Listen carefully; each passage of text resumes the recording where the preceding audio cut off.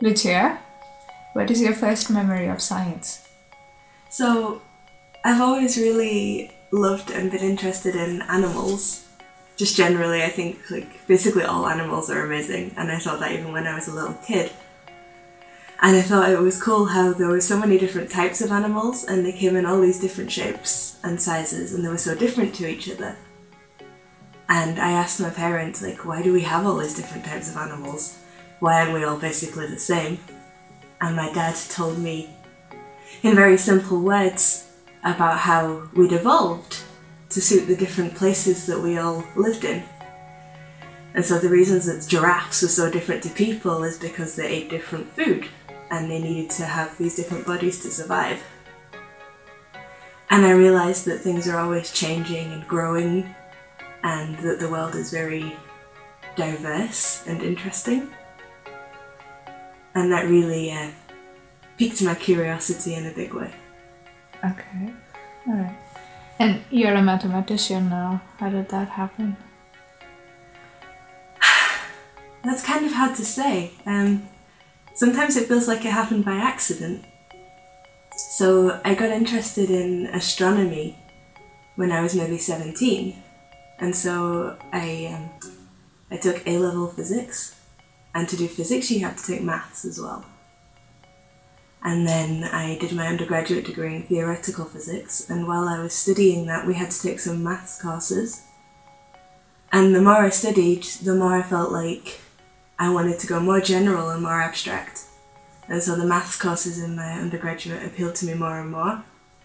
And after I finished my bachelor's I decided, okay, I'm just going to study maths for a while now.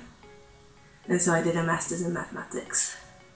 And then I actually quit for a while. And I did a completely different job. And while I was doing that job, I started tutoring bachelor students.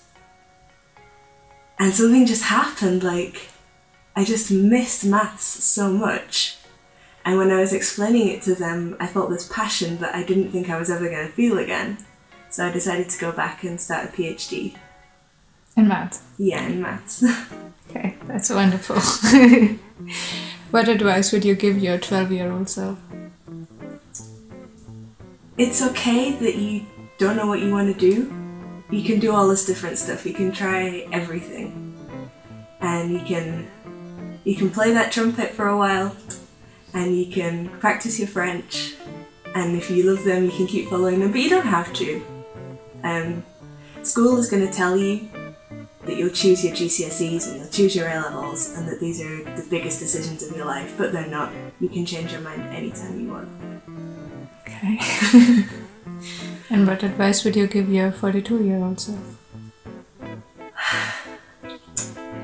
Assuming she's similar to my 28-year-old self, I would say school was difficult, but you survived it. And sometimes being 20 and being 25 was difficult, but you survived it. And the choices you made always worked out in the end. So whatever drama you're going through at 42, follow your gut and it'll all work out. Great. That's great. Subscribe to the Science Talk and get your dose of science today. Great. Thank you, Lucia.